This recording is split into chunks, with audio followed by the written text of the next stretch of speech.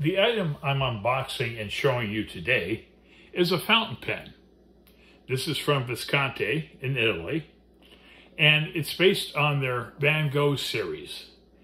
They've taken several of Vincent Van Gogh's paintings, and they've taken the color of his artwork, and they've been inspired to utilize those basic colors in the resin of the pens. So each pen, of course, is unique, but in this particular pen, we should see a predominance of blue, although a lighter shade, and a little bit of orange, maybe 80-20. This particular pen is Van Gogh's self-portrait from 1889, a few months before his untimely death in 1890. And if you're wondering what the pen looks like, well, there it is.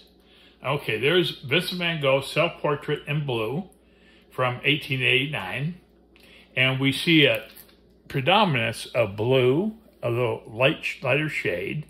And we see red and orange in his beard and his hair. So it really is predominantly blue.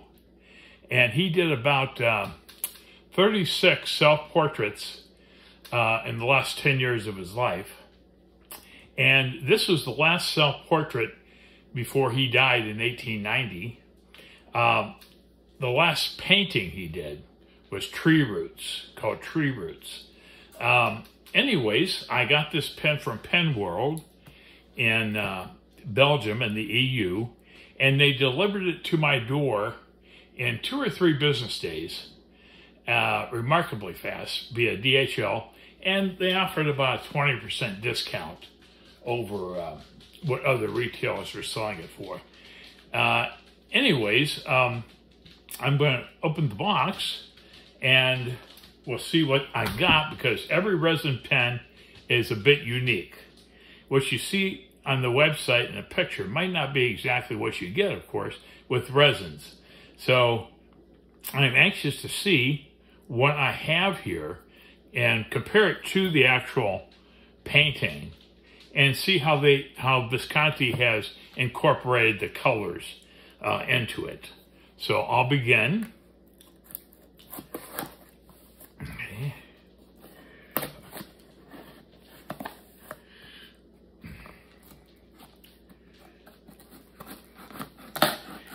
What's nice about Pen World is they don't put a ton of tape on a single box for a lightweight item like a pen.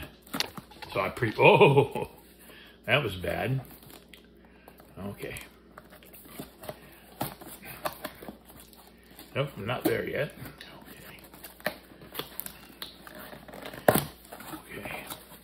Okay. There's a note in there. And then we have a bunch of peanuts. I hate these things, but that's what I've got in there. Okay, I'm going to pull the box out. I'd rather people use paper, than these things. They always get all over the place. And this is how they ship it in a gift wrap box, which is pretty nice. So this is just the regular version of Visconti pen. It doesn't include the ink, which is the deluxe version. So it's a little bit less money, and you can always find a great ink without using the ink provided. And I'm going to open this now. Try to save as much stuff as I can, put it back into the box, just for the record of what came with it. They have a seal here. I'm going through that. Let's see if it opens up now. Okay. No, there's one more piece of tape here. There we go. Okay, so here is self-portrait in blue. And I'm curious to see what resin exactly is on here, because everyone's a little different. So I'm going to cover it up. I don't want to spoil it. And we have a booklet on the inside, or this is actually, no, it's just a bookmark from Visconti. And here, yes, there you go. Here is the booklet tucked in that envelope on the top part of the box. And we have, it shows the different types of pens that they have created from the inspiration of Van Gogh's paintings. And this pen should be like a turquoise primarily, with some reds, perhaps browns, and of course blue. And that's what I should have on my pen. But the booklet just talks about the colors Van Gogh created and technical details, which I'm not going to get into. And, and the ink collection. I'm sure you can buy these separately from Visconti's website. Okay, now that we got that out of the way, the big reveal. What exactly does this resin pen look like?